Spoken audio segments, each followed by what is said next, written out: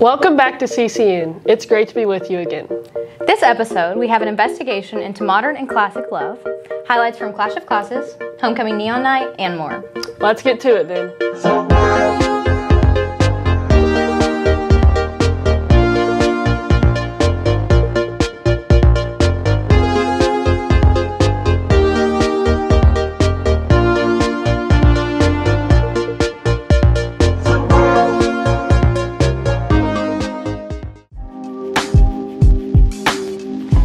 Before we get started, we do have one thing to share that's really important to us. Our girl Jeru, right here, recently achieved something on the basketball court that only an elite group of colonels ever get to accomplish. This season, she reached 1,000 career points as a lady colonel. Congratulations, Jeru. Thank you. Okay.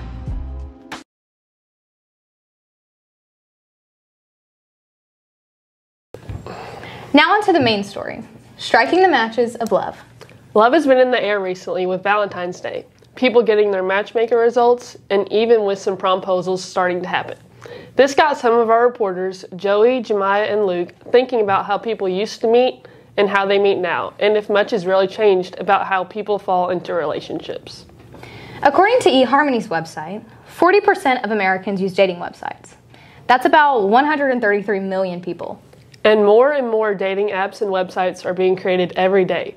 But Pew Research reported in a 2019 study that 57% of people using online dating sites have had positive experiences with their usage.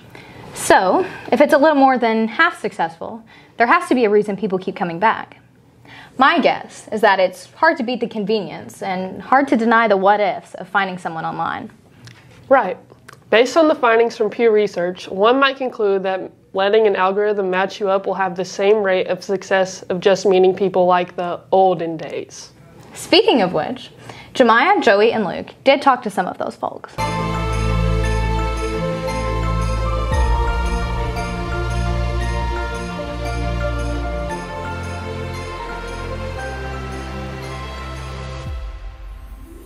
Jemiah Barham, and I'm here with Tracy Rutledge. Okay, so we're talking all about love. How did you meet your husband? All about love. So he coached a cheer team out of Lexington, Kentucky, and I coached one out of Lexington, North Carolina. And we went to the same cheer competition in Myrtle Beach. And while we were there, at the last night that we were in Myrtle Beach, one of my fourth graders ran up to me and said, "You need a man." And so she went and found him and brought him to me, and that was the end. The end. Wow, that's awesome. Thank you. I'm Luke Dalton here with Miss Pedigo. Miss Pedigo, what do you think about online dating? It's different. I just think it's the modern way to date these days. Awesome, thank you. I'm here with. Mr. Carter. All right, we want to know how you met your wife. Well, I was taking a ceramics class and I thought, man, I'd really like to go out with her. Didn't feel like I had much of a shot, so I used my artistic talents to try and sculpt her face out of clay, but it was a bust. I'm here with Connor Mattingly. I'm a math teacher, basketball coach, student ambassador sponsor at Henderson County High School. So our first question we have for you is, how did you find your fiance? I met Alexis through a friend of a friend. We were having some people over at my house to grill out and, be by the pool and hang out with some friends. And so a couple different friend groups came over, and my best friend met his future wife, his fiance, a couple weekends before, and then she invited Alexis over during the summer. And so we kind of hit it off and then continued to talk throughout the summer, and one thing led to another, and now we're engaged and looking forward to be happily married. Awesome. And what do you find your generation's biggest challenge with love to be? That's a really good question. As divorce rates throughout the years and over the decades have increased, I think in my generations, I'm 30 years old, I think that social media has been a big challenge for a lot of people. It's introduced distractions, I think, and it's kind of changed people's definition of what love is. And, people are posting things for likes and for affirmation. And so I think that feeling of wanting affirmation so quickly and instantly through social media has changed how people value their love, because if they don't get what they want in one place, they can just go post something and get that affirmation from anywhere else, even though it's not necessarily real. And so I think that people are not as willing to go through the hard times and keep that love and find that love and reinvent it, as a lot of successful marriages have throughout the years, because now if they don't get what they want, they can just go post something on social media or go online and find what they want quickly, instead of, you know, buckling down and, like I said, kind of reinventing that love or finding that love again. Okay, thank you. Thanks.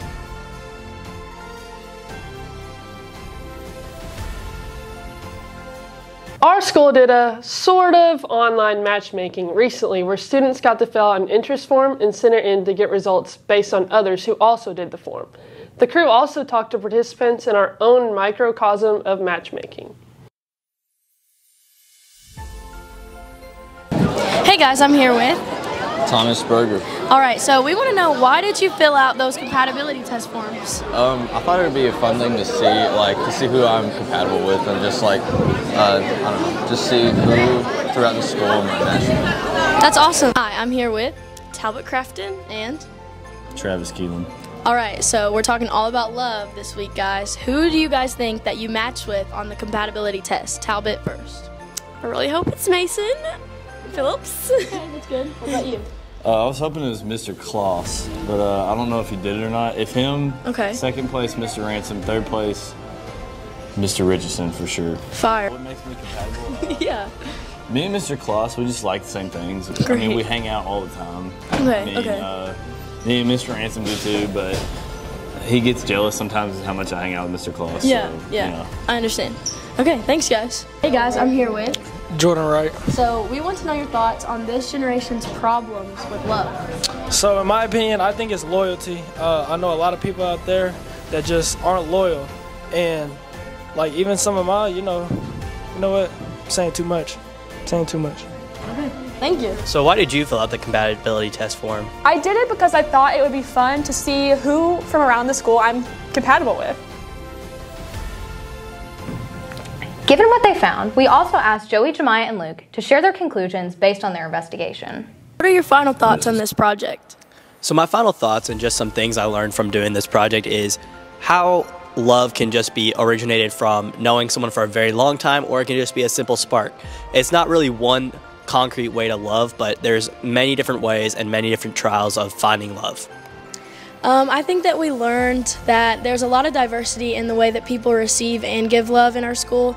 I also think that there's some really cool stories with our teachers of how they've gotten with their spouses or maybe just the people that they're with. And it's really interesting to just see the different types of love shown within the entire school. My final thoughts would be just the different ways that generations have found love. See, with our older teachers, they met in person, they met in class in school, or they met at a public place. But see, with our generation, it's more meet on dating apps, you meet in social media, you meet not as face-to-face. Thank you, Jemiah, Joey, and Luke for reporting on these matters. Hey guys, we're at the rave!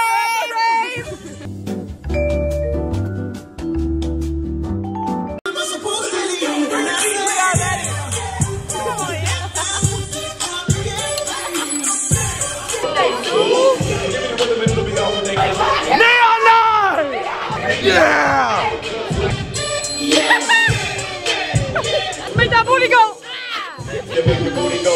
For the right time to shoot my speed up. Looking for the right time to blast.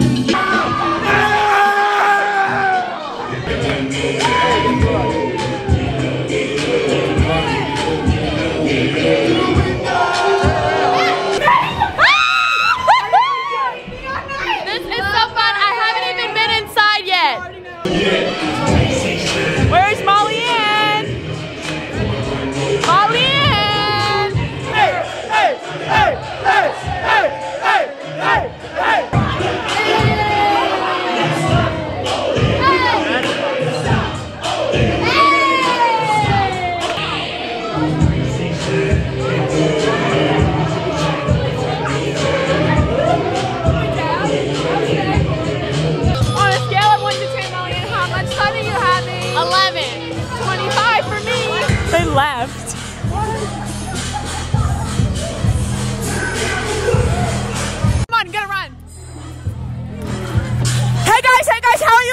Neon Night? Good. Good. Oh, we're feeling good right now. Absolute blast. Absolute blast. How's Neon Night? It's so much fun. Oh my God, so much fun. Luke Dalton, how's Neon Night? Oh my gosh! Oh my God! Oh my God! This is the greatest night of my life! Neon Night! Jury, how is Neon Night? It's so lit, dude. Let's glow! Mr. Ransom, are you enjoying Neon Night? Why would you not? This is awesome. What's your favorite part? Just seeing everybody having a great time. Perfect, thank you. One hop this time. Right foot, 2 steps. That was my left. Foot, 2 steps. Slide to the left. Slide to the right. Crisscross. Yeah! Turn me up. I'd have to say a 10 out of 10. You know, I feel like I'm 10 years old again. It's a great time.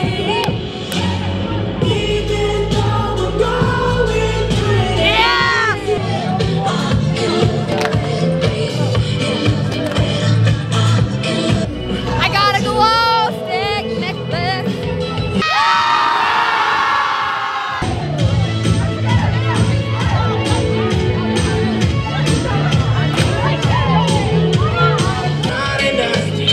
A pair of jeans and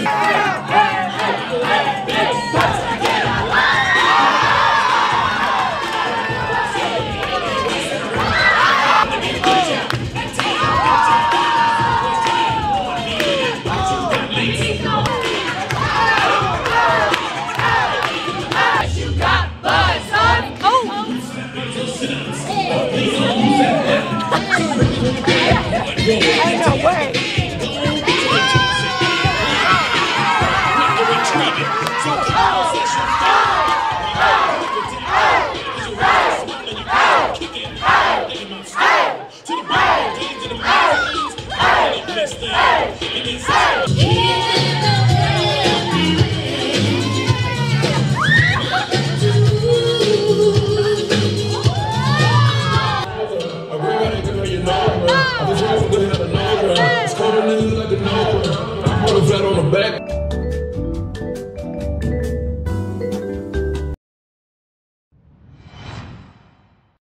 The Neon Night was definitely lit.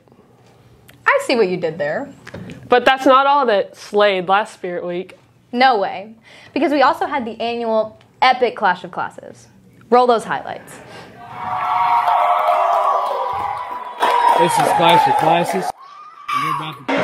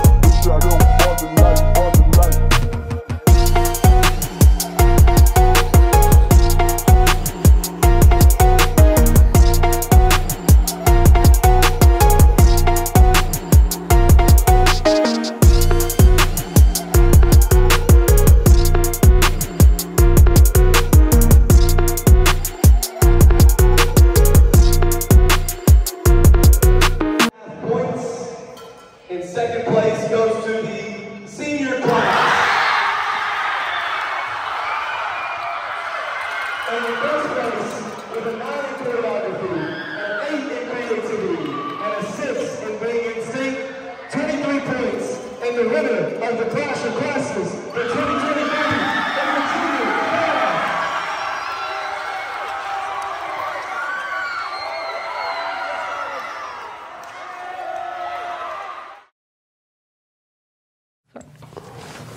Looks like the seniors took a major L. I guess congrats to the juniors. Thank you for tuning into this episode of KolonelCast. We'll see you again soon. Also, don't forget to check out the Colonel Journal at coloneljournal.net. And make sure you are following us on Instagram, TikTok, and Facebook. This is the KolonelCast. Signing out. Nailed it. Okay, are you ready? You have to sit up straight. Okay. Please don't laugh. I'm not laughing. Okay, sorry. Dude, just go. You're supposed to be the professional. I'm sorry. Okay. The professional. Like, I don't know what I'm doing. Okay. Oh God, there's a photo. Okay. Yeah, it's got to go on our wall. Slay. Okay. Are we ready? We're waiting on you. The neon night was definitely lit. I see what you did there. But that's not all that slayed last Spirit Week. Do we intro Mike and Molly? Yeah, we did. Okay.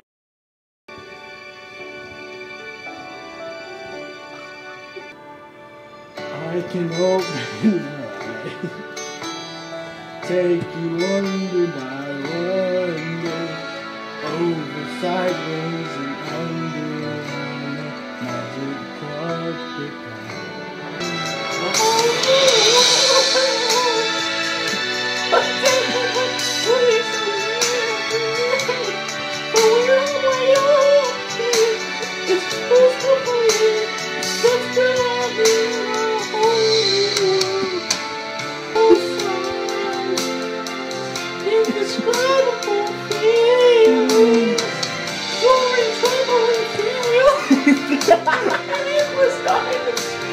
Anywhere, not just straight.